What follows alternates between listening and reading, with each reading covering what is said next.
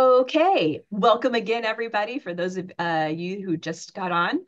I am very excited to be able to have our guests join us today for this community lunch hour where we're focusing on an exhibit through Portage County Historical Society that's been ongoing, opened last summer over at Heritage Park, and getting some of the stories on the focus of that exhibit, which is women in athletics and the Title IX legislation and changes that have been made through the decades with participation in sports for women. I'm really excited for our guests. Sue Koehl joins us. She's a longtime community volunteer for the Portage County Historical Society, as well as the Stevens Point YMCA and Pacelli Catholic Schools. She has worked on exhibits, books, and presentations for World War I and World War II for the Historical Society, in addition to her work on the Title IX Committee, which is what we're going to be talking about today. She and her husband, Paul, are proud Portage County residents and strong supporters of many organizations in their communities. Thank you so much for joining us, Sue. We also have John Harry, who's the executive director of the Portage County Historical Society. Prior to this role, John has enjoyed a 10-year career as a radio personality, working all over the country, including right here in central Wisconsin. And I think that all started even at the UWSP 90 FM, right, John? Yep. Awesome. He holds a bachelor's degree from that school, UWSP, in communications and a master's in history and graduate certificate in nonprofit management from UW-Milwaukee, along with public history work experience with the Milwaukee County Historical Society, with the Pabst Mansion Museum, and the Smithsonian's Smithsonian's Natural Museum of American History. And then we have a special guest, Sheila Miech, who is joining us from Florida. But before I get into her long bio, because she's going to be doing some storytelling for us today, I wanted to give us a little bit of context for why we're all here. As you all are aware, every month, the Community Foundation holds these Monday community lunch hours, and it's an opportunity for us to investigate what's happening in our community. And we wanted to take this month to highlight the work that is being done over at the Portage County Historical Society. There is an exhibit currently at the Heritage Park that focuses on women in athletics, that history of Portage County in central Wisconsin, and what it is to look back at Title IX legislation from the 1970s onto today and how that has affected women in sports. To get us started, I wanted to have Sue Koehl talk to us a little bit about Title IX, an overview and brief history of that legislation. Sue. Thank you, Sarah, and thank you for inviting us to be part of this. We're really excited. First of all, on June 23rd in 1972, Title IX, or the Amendment of the Higher Education Act, was passed by Congress and signed into law by President Richard Nixon. Representative Patsy Mink of Hawaii is recognized as a major author and sponsor of the bill, and perhaps you've not heard of her before, but hopefully after today you'll remember her name. In 2002, the act was renamed the Patsy T. Mink Equal Opportunity in Education Act. The 37 words that I think we've all heard a number of times in the 50-year celebration of Title IX, this law that changed opportunities for women, it's just tremendous.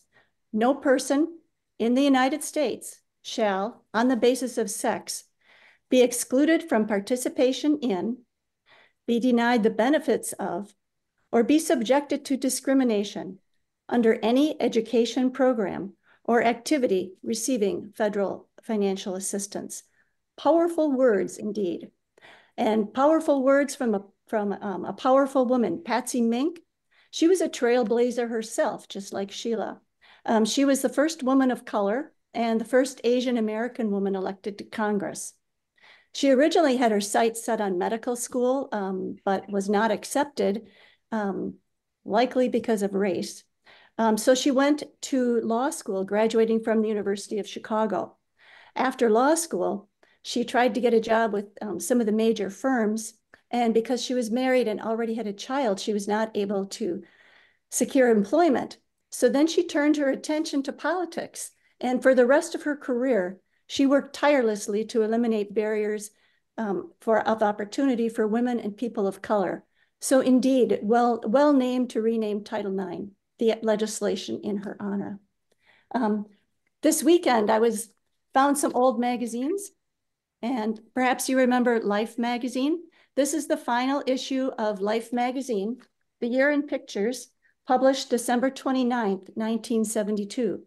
I went through the whole magazine.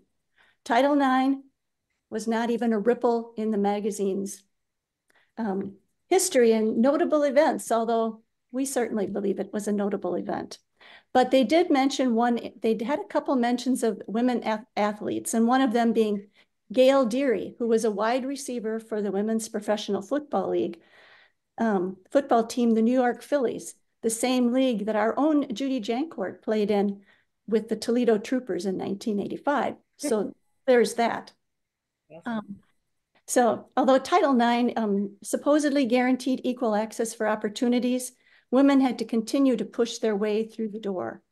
In our exhibit, we tell the story of the 1976 women's crew team who staged a demonstration that helped define the Title IX movement. At that time, the team had to use the men's locker room and they had to wait until the men were finished showering before they could go in. Their protests drew national attention and forced Yale to quickly add a women's locker room. In 1988, female athletes from Temple University won a lawsuit to require colleges to comply with Title IX. This was the first case that held colleges and universities accountable for compliance to Title IX. And the fight certainly continues today. And I know that Sheila's got stories of how she had to work through barriers. So I'm going to turn it over. But thanks for the opportunity. Thanks, Sue. Okay, so here we go. The stories from Sheila Miech. And I also want to encourage that this is a dialogue, this is a discussion.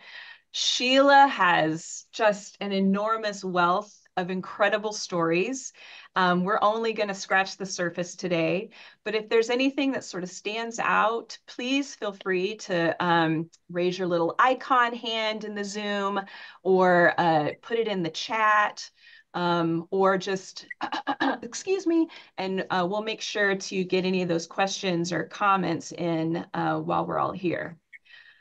So I want to keep this informative but casual at the same time so that we can all really enjoy these stories. So who is Sheila Miech? Let me give you a brief bio. All right. So she's a lifelong athlete and coach. As a young girl, as a young woman, Sheila was involved in judo, which was taught by her father, and inductee into the Wisconsin Judo Hall of Fame. She did track, synchronized swimming, gymnastics, I'm not done, cheerleading, field hockey under Coach Nancy Page, for those of you who might be familiar with that name in this area. While she was a student at UWSP, she competed and received MVP status in both track and field hockey and was named UWSP Athlete of the Year. She received her graduate degree in physical education and health and taught and coached in high schools before becoming assistant track coach at UW-Whitewater.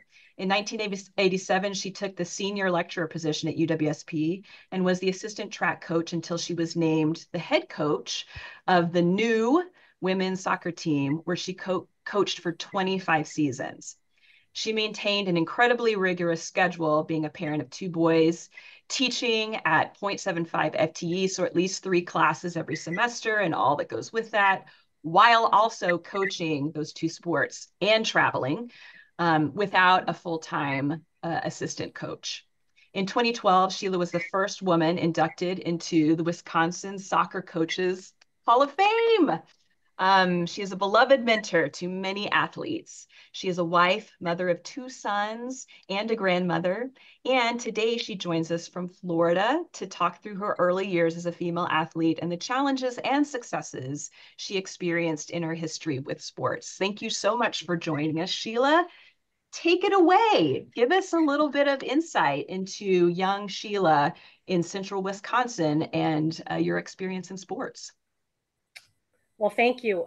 Thank you to everyone for just allowing me to come on and talk about my experiences as a child and all the way up till actually now.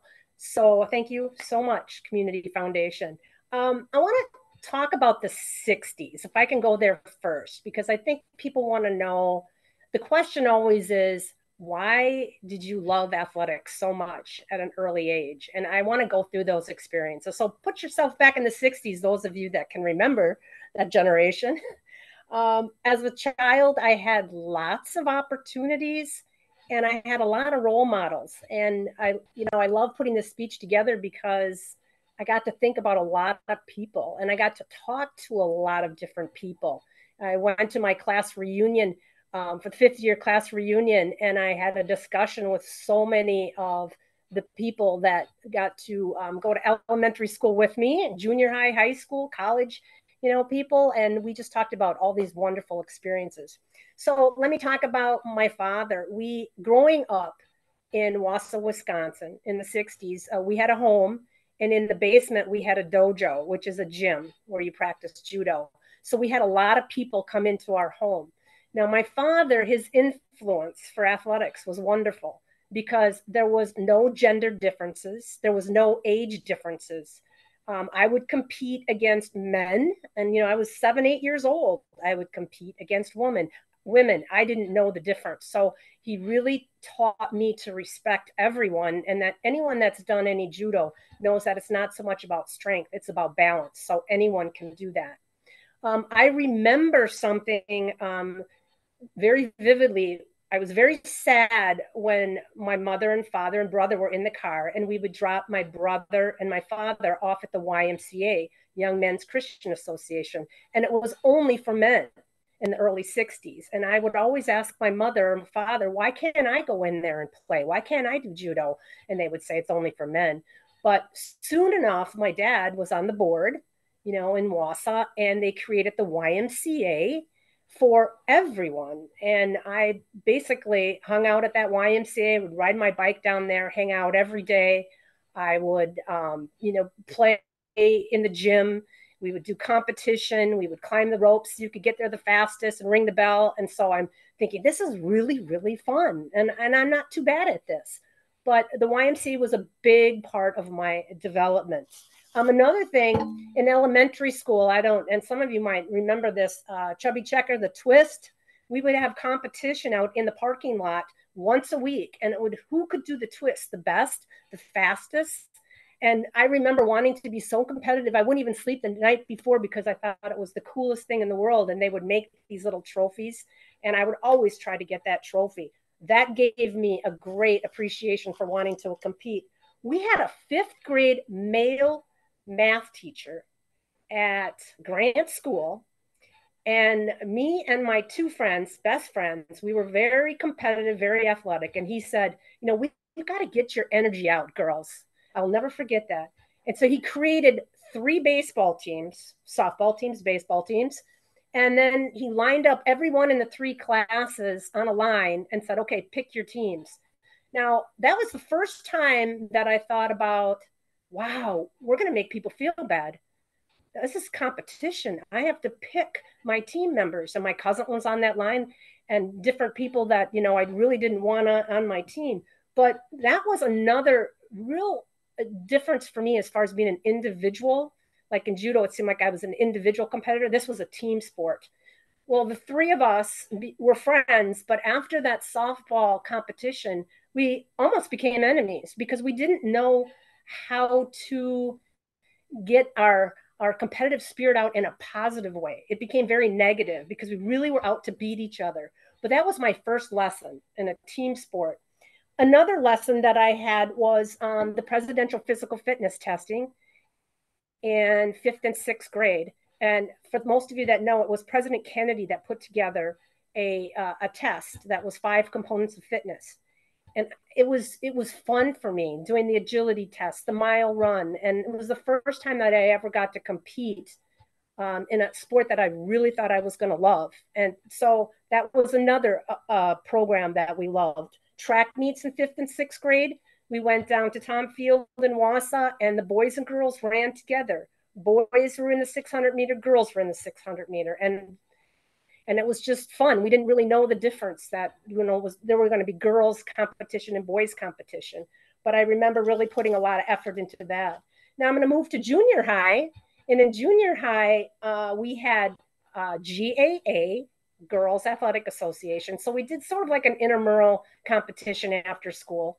We had synchronized swimming that I participated in, but it wasn't competitive. It was just putting on a show at the end of the year. Also did the cheerleading, which I learned a great deal from, because cheerleading was the thing to do back in the day if you were an athlete.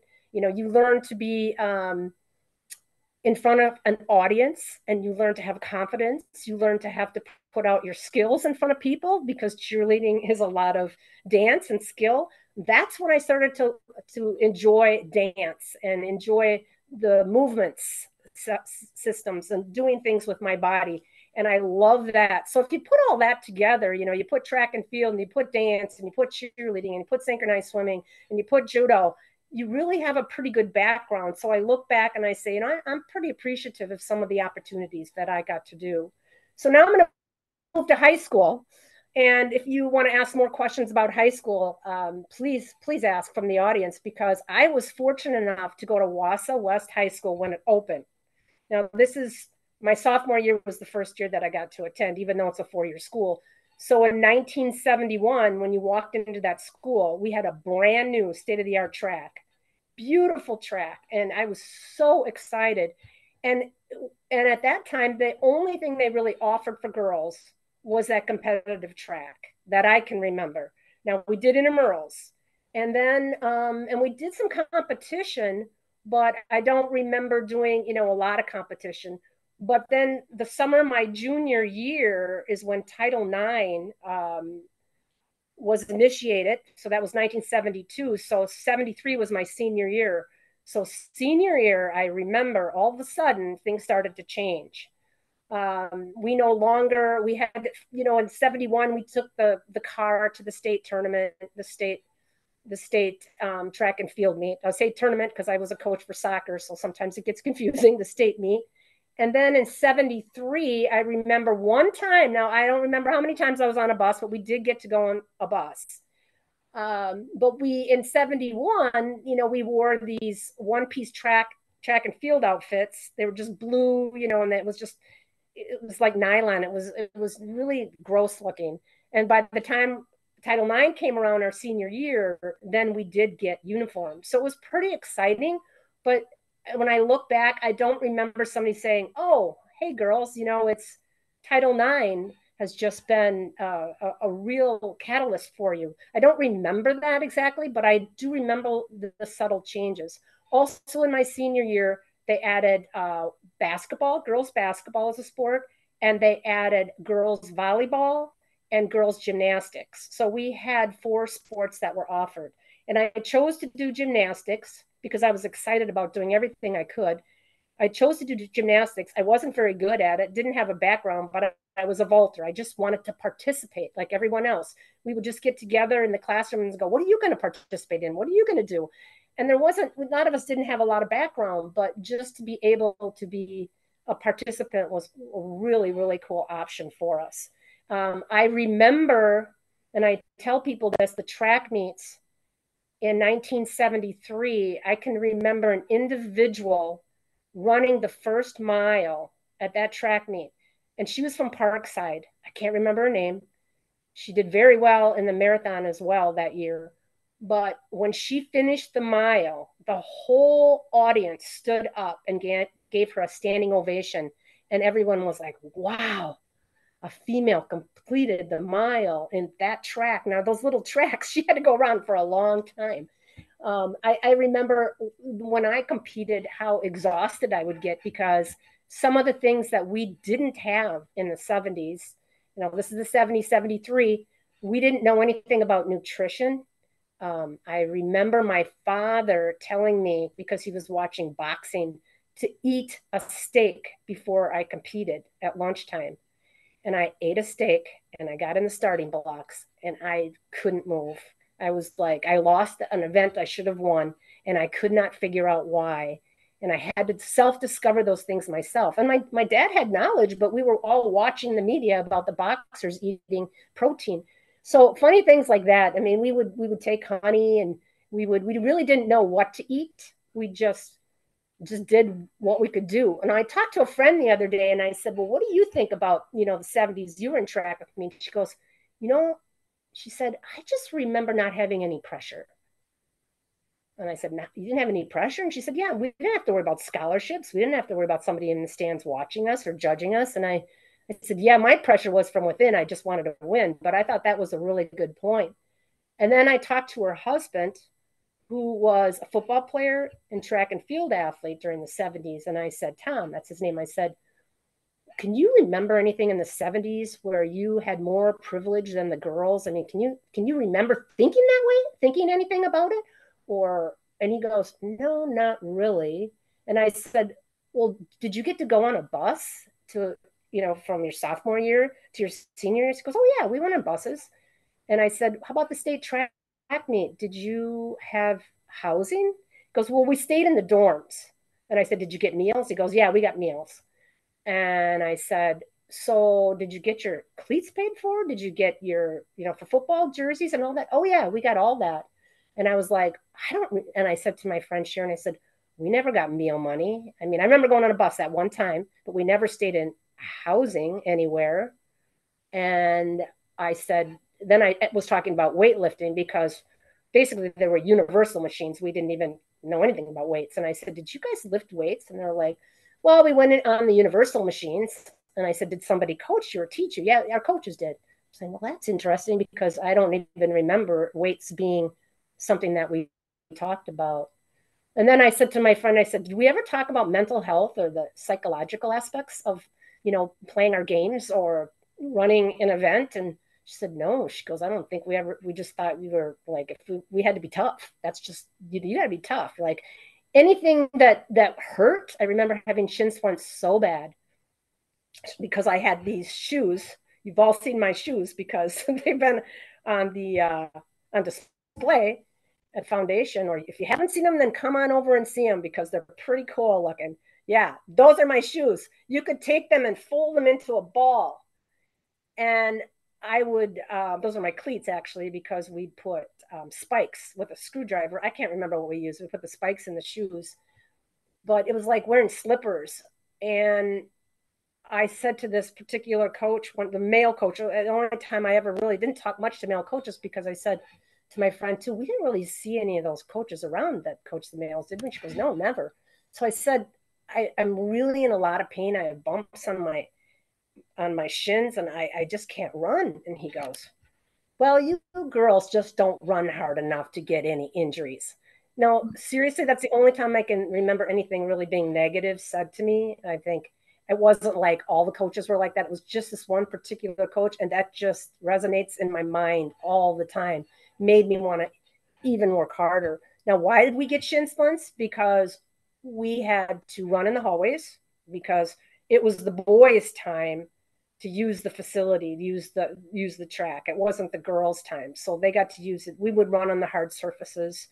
Our coaches, we had 3 coaches, wonderful women. One was an educator, and the other 2 were physical education. They were very progressive and wanted everything for us. Wonderful people. Did they have the knowledge? No. I mean, who did back then? They did the best they could coaching us, but if you wanted to be good at your sport, you had to do it on your own time.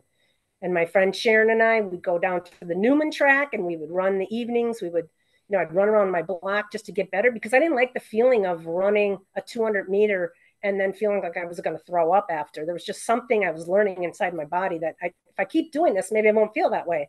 And that's exactly how I learned to run back in the day. Sheila, so those are my high school experiences. Sheila, I'll stop there.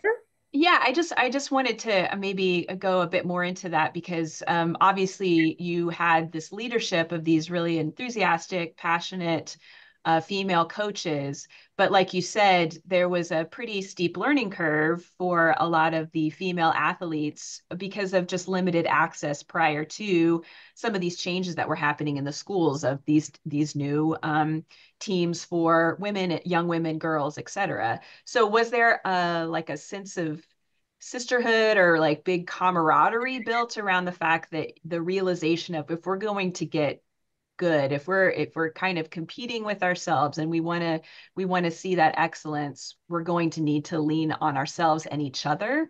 Did you see a lot of that, or was it just a lot of sort of individual discovery? That's an awesome question. There were very few of us. I would say I could count them on my hand that really wanted to get better and be athletic. Some people were just out for the sport to be out for the sport. So that was when I learned that not everyone wants to do what I want to do or what we want to do. So there were very few of us. And that's what we talked about at our 50th reunion. Like, there's just some, not. I think nowadays you're going to find, like, I look at my granddaughter, I mean, in swimming, she's 9, and there is a lot of girls together, and they're giving each other, claps on the hands, and they're getting ready for the swim meets, and it's changed so much, and they work so hard, and they have such great coaches and meets and opportunities. And that's not what we had, but we did have something. And, I look at my sister's 5 years older, and she never got the opportunity to do athletics, and she was a great athlete. So yeah, we did try to work hard together, those that wanted to. Does anybody have any questions? I saw that Christine in the chat had asked, did y'all know what to eat before races? And it sounds like that was also part of that self-teaching, self-discovery, so that maybe having a steak prior to any sort of athletic event was avoided. Do you want me to talk about my college years at all? Yeah, I think so. I think let's move on to, yeah, as you're continuing to build up your skills and your competitiveness, the kinds of experiences that you were having there. Okay, I'll try to keep this shorter. Okay, 1973, I went to college and I competed in track and field. And then my sophomore year, Nancy Page recruited me out of the hallway to come play field hockey because she knew that I could run. And so that was something I played, knew nothing about, had an awesome time, great teammates, and really appreciate to see the changes from my freshman year to my senior year. I think some of the most awesome experiences that I had in track and field was went to nationals. And I think I don't know if it was my senior year or junior, went to the nationals in Denton, Texas at the Texas Women's University. And we drove down in a car where we had 6 people. It was we were all cramped in there, and we drove all the way down, got into a hotel. I can remember spiders in there and roaches, crawling all over us. This is my visual. Then I looked out the window in the morning and I saw Olympians running by our window. Francie LaRue. I'm like, what the heck? Our meet doesn't start for 2 hours and she's out there training, running? Well, little did I know that in this 1972, I want to say, no, 1970, I want to say it was 1974, 1975, somewhere around there, that we were going to have Olympians that we had to run against because there was no Division I, Division II, or Division III. And I mean, I got blown out of the blocks. I mean, I think they were already at the finish line by the time I got out of the blocks. Those were sprinters that were Division I caliber, and records were being broken. But we had no business being there. I mean, that was an awesome meet. Now in field hockey, we had so many different opportunities as well. We got to play against Wisconsin Badgers, Ohio State, some of the really big schools. So those opportunities to travel and see things were wonderful. But I mean, we didn't have, we didn't have the same opportunities that they have today. And the same thing with my college athletes. When I coached, I started out as being I was the driver. I had to drive in vans. And I had to teach a lot. Like you said, I had to teach a lot. And we had an okay budget, but not a great budget, but we did the best we could. We had, sometimes terrible field conditions that got better through the years. The difference now, so we're looking at what's going on in soccer over at the university. I had a part-time assistant coach. I don't think my assistant coach never made more than $2,000.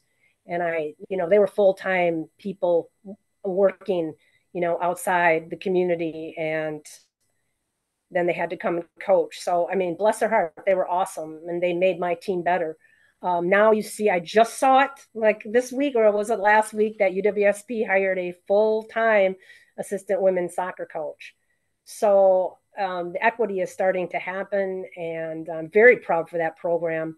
And I don't think they are teaching anymore as coaches, so they have release time to really get the job done and make the program better. So very happy that that is happening now in 2024.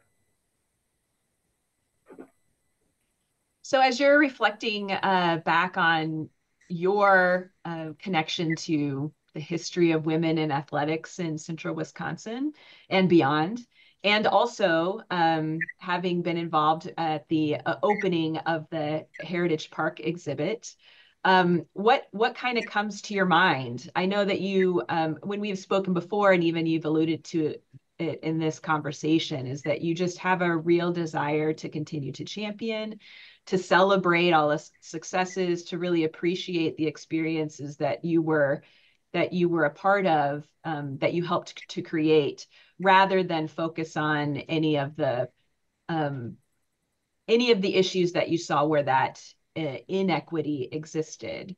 So looking back on all of that, and now with Sue's work, John's work in creating this beautiful exhibit, what really sparks in your mind as a participant in that history?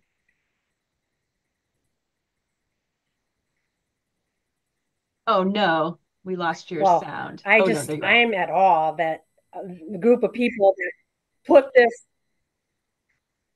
put this together. I mean, in the amount of time, they called me 2 years before the exhibit began and wanted me to collect as much information as I could, and artifacts and articles and everything. And it was just so much fun going through it all, and so much respect for this group of people that they care about people from 50 years ago, and they want us to tell our story. And if you haven't been over to that exhibit, you have to get over there, because you walk in and you're just like, holy cow. It was very exciting for me to be a part of this.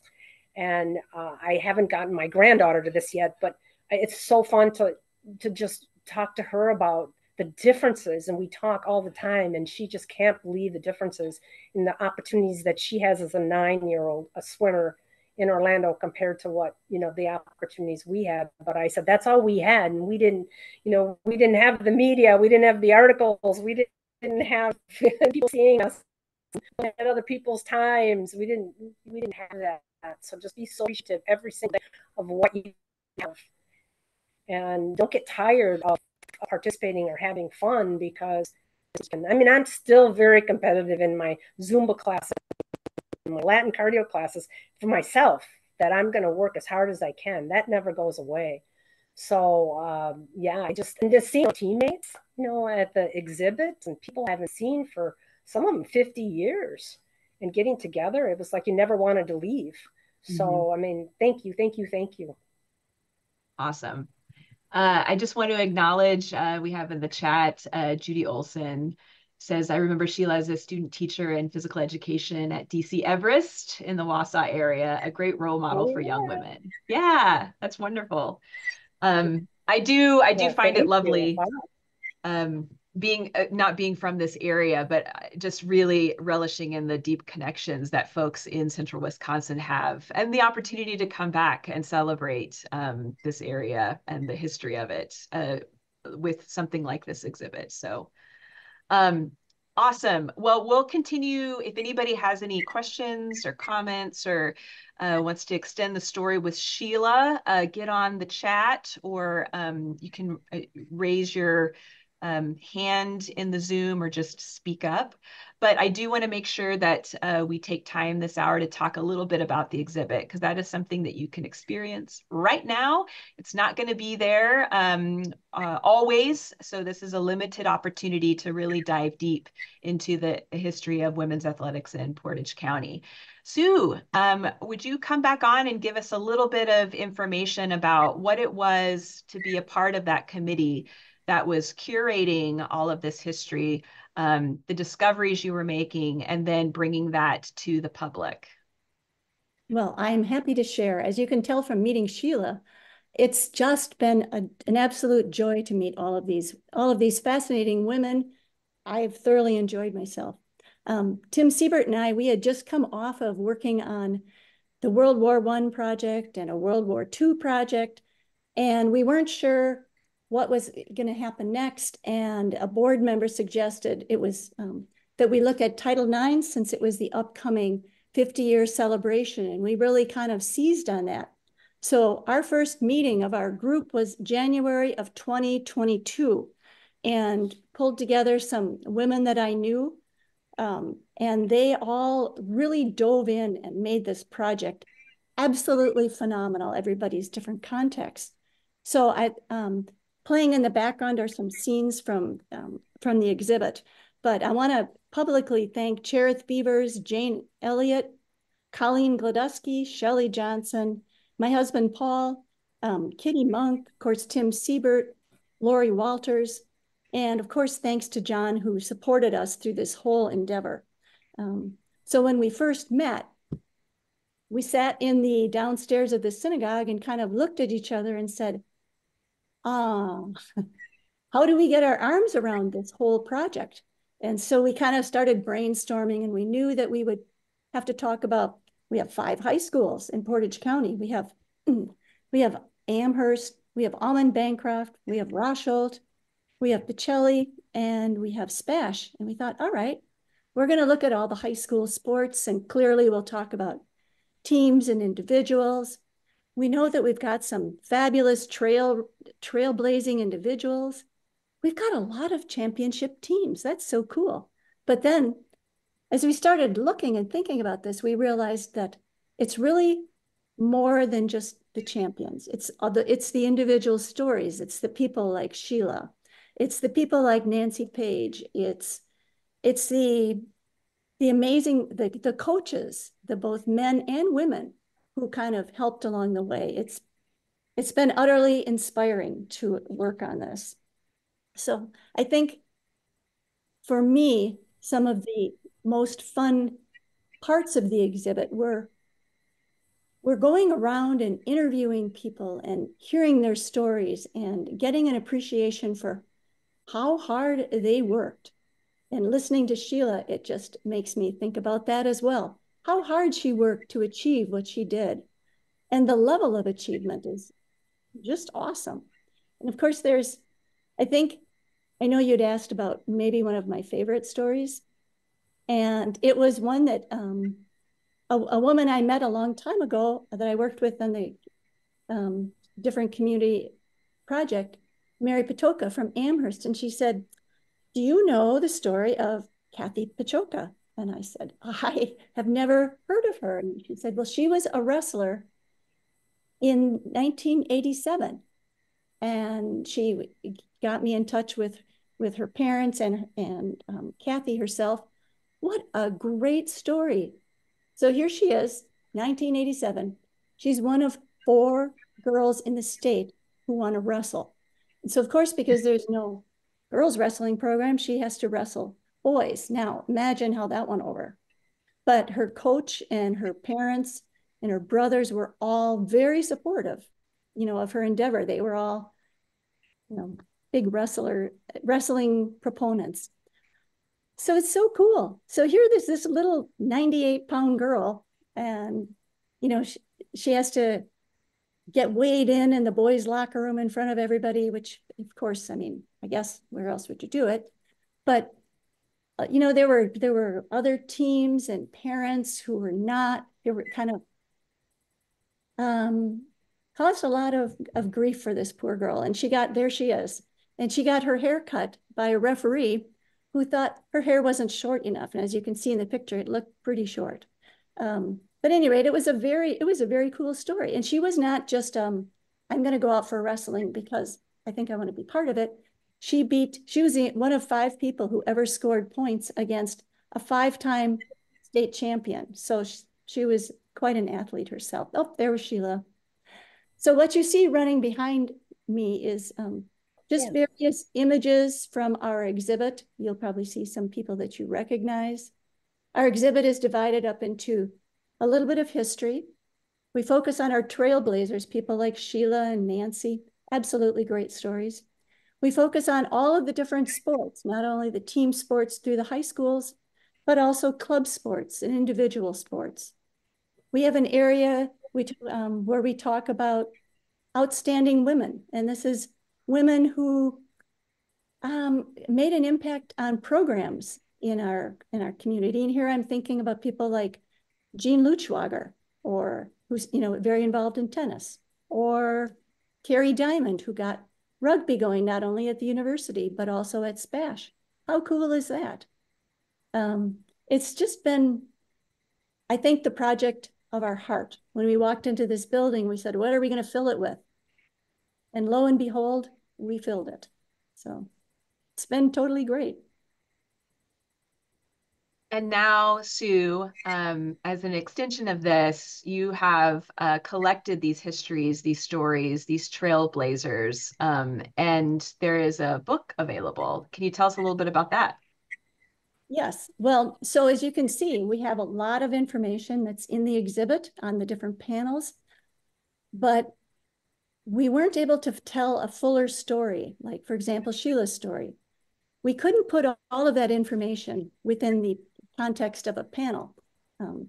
So we made the decision that our book was going to be a fuller interview and more detailed information about some of these individuals as well as teams. When you have a community like Portage County that has 19 state softball champions, you have to tell the story. You have to tell the story of softball, and you have to acknowledge those different teams. So the book has far more information than the exhibit, although the exhibit has a lot of information. I think if you're really interested in stories, I would highly recommend reading the book. I hope you'll enjoy it. How does one get a hold of that book? Where is it? It's available at Heritage Park Bookstore, and I think, John, if you'll correct me, Fridays from 12 to 4 or Saturdays 10 to 2. And it's also available at Bound to Happen Books. Downtown. Brilliant.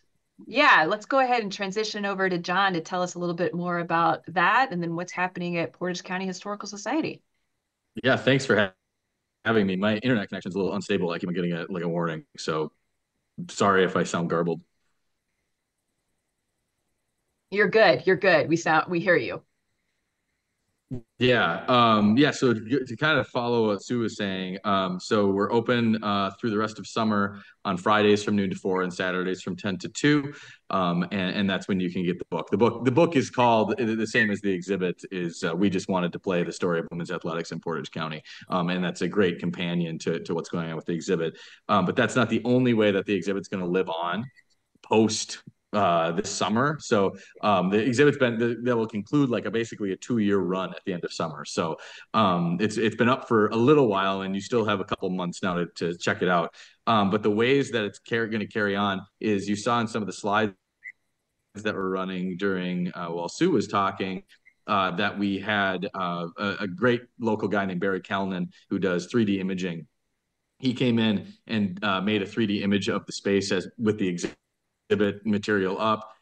So there will be a virtual exhibit, as well as there will be that you can go through that. And then the other really cool thing is what's called oral histories. And so if you're not familiar with what an oral history is, it's different than like an interview that you're going to do very specific. An oral history interview is meant to be a historical record of somebody's life. And so you can do it at any point in any person's life. And it's a great way to look back at where we've and where how different people have evolved and things like that. Sheila was one of the participants in the oral history project for this exhibit. So I think we've got 8 or 9. And so when you come into the exhibit, you can actually scan a QR code. And while you're learning about Janelle Marville, you can have Janelle tell her story or Sheila tell her story. And the really great thing about oral histories and getting these things completed, and what's really apparent is how important they are. We've already lost 2 of the people who have given oral history interviews. And so both Hall and Judy Jank passed away since we've interviewed them. And so we're really fortunate to have got that interview done so that their stories can live on as part of our archival holdings as well. And that's just the start too. So that you could actually basically utilize us as a service to do your own oral history projects with you or your loved ones. So it's been a transformation experience, not only from the content aspect of this project, but moving forward as an organization, serve our community better too. Awesome. There's a link in the chat that John has provided us to take a glimpse of that project, those oral histories, and to learn a bit more there. I also want to make sure that we Sue, did you have something that you wanted to say? Yes, I do. I think just very briefly, I forgot to acknowledge the tremendous contribution that UWSP has in the role in women's athletics when I was talking about the exhibit. And the reason I want to point this out is I think that the UWSP, the trailblazers, and the women that participated, really their experience filtered down and impacted the opportunities that were available to all of our high schools. And so I think that without UWSP, I think that the story of women's athletics in Portage County would be a little different. So thank you to all of those trailblazers and UWSP athletes who really helped lead the way for our high school and younger girls. Yeah, I want to pull that comment out some more because I have found that Wisconsin, and particularly central Wisconsin, is a pretty incredible place when you look at the histories and that striving for gender equity across the board. I think that there's just a lot of there's a lot of will in this state in order that where folks have seen have given foresight to what it means to have gender equity in sports, in all areas, in industry, in business, in family, et cetera, and what that does to these really vibrant communities. And I think that Portage County is a big representation of the good that does in terms of its economic development, in terms of its innovation, participation, et cetera. And having these colleges here is a way that we're continuing to get in these new ideas and really grab hold on those new ideas and run with them. I want to make sure there was one question. We're getting to the end of our hour, but Christine in the chat had asked Sheila, any problems transitioning between individual versus team competition? Are you talking as an athlete or a coach? But as an athlete, I absolutely loved having both the individual and the team, because team, you can be the best athlete on your team and you can lose. And you need to know how to have good teamwork. And those are the lessons that we've learned along the way. And being an individual, you are responsible for yourself and how hard you work. And, you know, if you want to work harder or you want to get to that finish line before someone else, I mean, that's all on you. As a coach, coaching an individual sport versus and I did because I coached track and field, individual sport versus a team sport, I think there is a lot of differences. And I truly loved coaching a team sport. It's really a joy to bring women together and teach them how to work together to win games. And, you know, the team building is amazing. And you don't really do too much team building as in an individual sport as much as I mean, I see what my granddaughter does in swimming, but it's very, very different than in a team. The transition is easy. I mean, they're both very important and they're both very fun. Awesome. Thank you for that question, Christine. Okay, so we have a couple of things that we can all do. We can go see this exhibit in Heritage Park this summer. Get there before Labor Day weekend. Those hours again are Fridays, noon to 4 p.m. and Saturdays, 10 a.m. to 2 p.m. I've gone and was just blown away by that experience. You can also check out the book by the same name, We Just Wanted to Play, and that's also available at the Heritage Park or through Bound to Happen Books. There's the oral histories that you can get more information from that online through the URL in the chat. I want to make sure that we take a moment before we end today. John, what's happening at Portage County Historical Society as we look in the next few months? A whole lot. We have a lot of events yet this summer. So we have a Point Brewery History Tour coming up Thursday. We have a firehouse property in Stevens Point. And so we have a thing called Firehouse Fridays, and that is like a kind of a community open house we do once a month in the summer. And so we have a bluegrass group called the Foragers this Friday from 5 to 7. And then we're still a couple of tours that are coming up. Walking tours are about to launch again soon, as well as if I can nail it down date, we'll have a bike tour yet this year, and just stay tuned for tours. Let me put it that way. There's a lot more end of things, plus some programs that we'll have once fall. We'll have like more like sit down programs and things like that. And right now, it's kind of the start of the next cycle.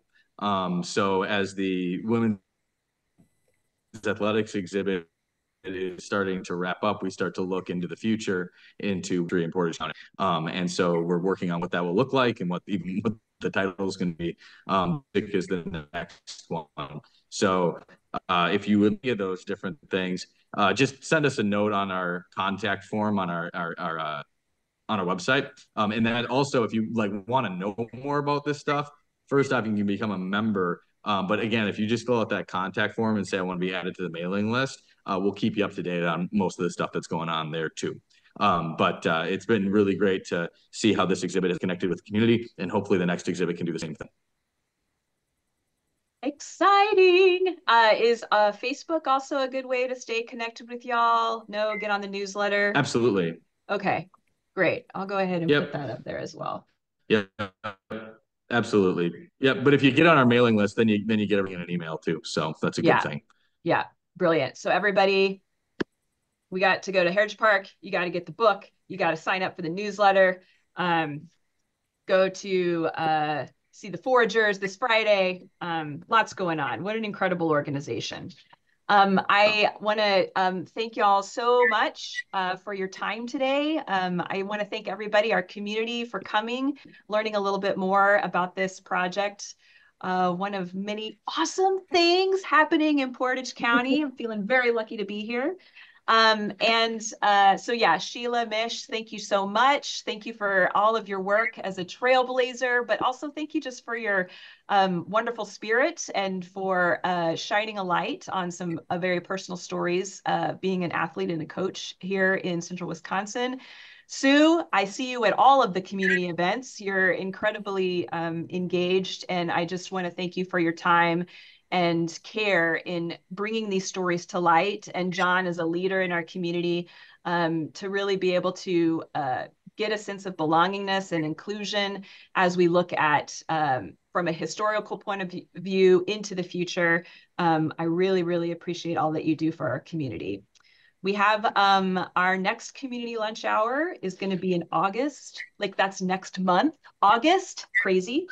And that's going to be hosted by our very own Kai-Ying Vang at the Community Foundation of Central Wisconsin.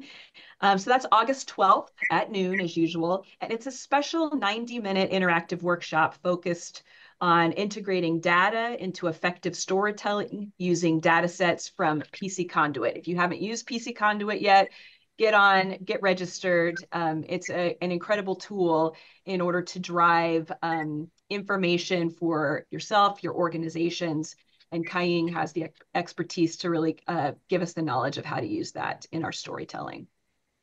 All right, so we'll end it here. Thank you all very much. Have a great week. Maybe we'll see some sunshine at some point. And we'll see you next month. Thank you, everyone. Thank you. Thank you.